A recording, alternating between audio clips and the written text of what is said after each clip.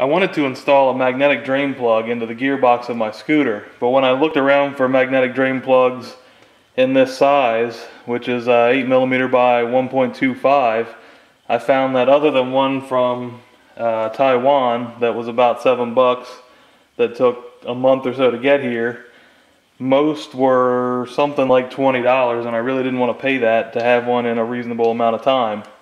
So what I did is I picked up 10 of these 3/16 by 1/16 magnets, neodymium rare earth magnets, on eBay, and 10 of them cost me basically $5 with shipping.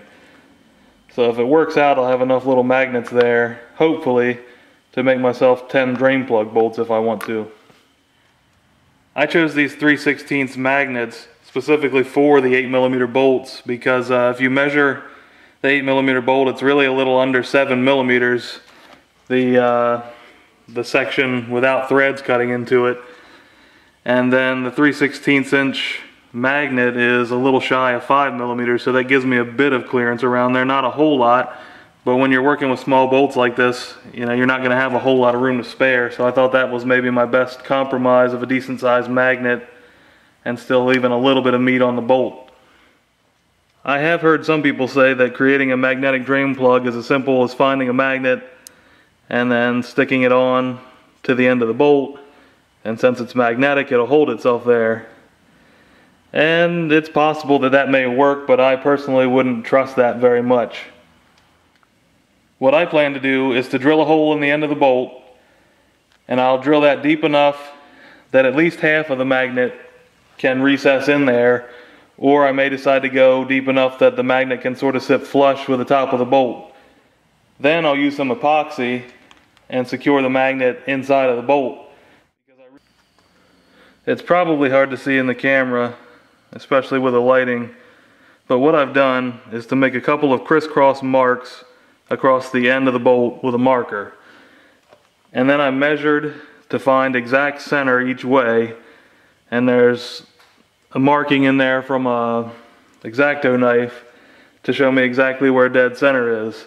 And then once I know where that is, I'm going to use the center punch and make an indentation right in the exact center there.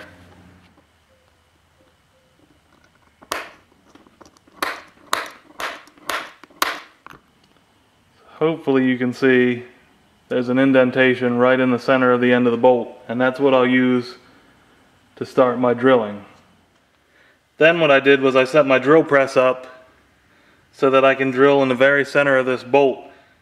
If you don't have a drill press, you could put the head of the bolt in a vise and try to drill as straight as possible and as carefully as possible, but you're at a little more risk of messing something up just using a vise versus a drill press. In this case, I'll be using an 11/64 drill bit, which is just smaller than a 3/16. I can always drill larger if needed. Obviously you can't drill smaller later, so start off slightly smaller than you think you need. In this case, 11/64 to drill a 3/16 inch hole. I'm just going to put a drop of oil on here to lubricate this while it cuts. And then I'll go ahead and start drilling.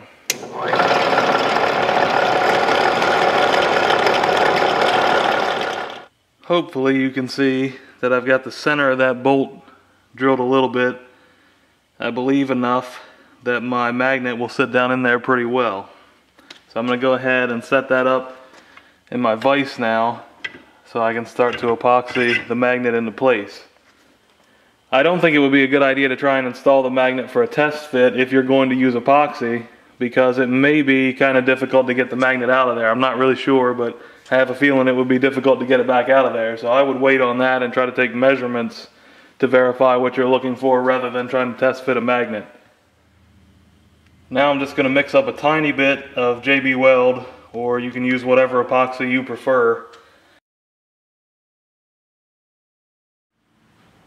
Now I'll get a little bit of JB Weld onto something I can easily spread it with. In this case, I'm just using a broken up plastic fork. And I'll get some JB Weld down into the bottom of that hole that I just drilled.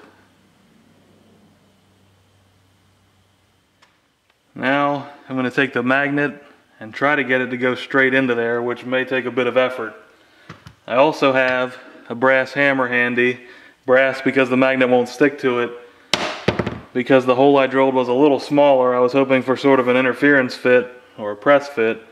So if I need to, I can tap it into place. So I'll go ahead and try to get that into there straight, which is not really working that well. And it doesn't quite fit how I'd like it.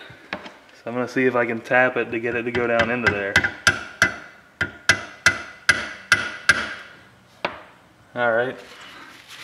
So now I've tapped it into place.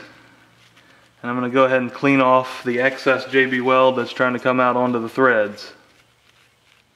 So now all I've got to do is give it 24 hours for the JB weld to cure, or maybe a little extra time.